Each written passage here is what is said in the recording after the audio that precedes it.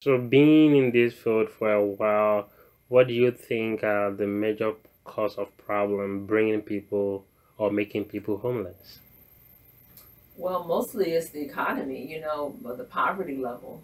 That's what I would say, because I think people living in poverty contributes to, like, it's systemic, from some people have lived in poverty from their great grandparents, and it's just like it just builds up to now we might have an 18-year-old who has known nothing but poverty and hard life because that's what his family knew. And I think each generation kind of gets worse.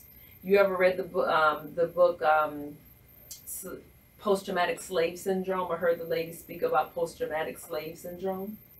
I have heard a little bit Yeah, about that. and she explains it, so well, because when you think, even go back to slavery, how our people were traumatized. They weren't able to talk about it. They didn't have any therapy, so they hold all that stuff in. They're raising their children under that same, I won't say abuse, but even if they didn't abuse their children, they've got some of that stuff inside of them that can't help but impact the way you raise your family and different things like that.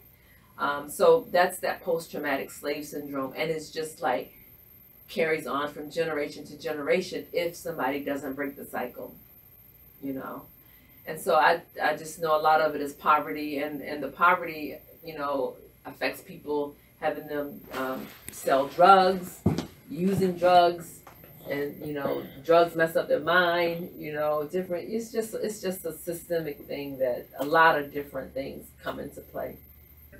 But it's a good program. I think it's something that's needed in our community. If we weren't here, where would all these people go? We've absorbed a lot of the people that came from Rochester Psychiatric Center when they closed down.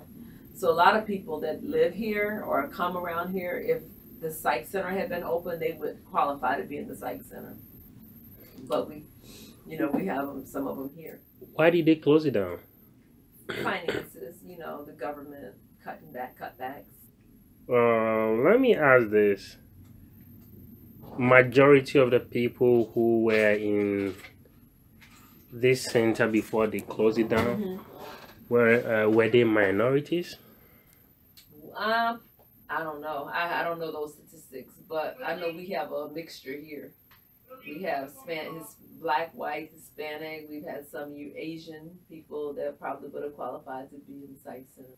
Does the government really help them to get the necessary help they need in mental health? The help is there, but when you're not when you won't take your medications and you're using drugs on top of that, you're not going to go to your appointments. And like, they have this program called the ACT, Assertive Community Treatment.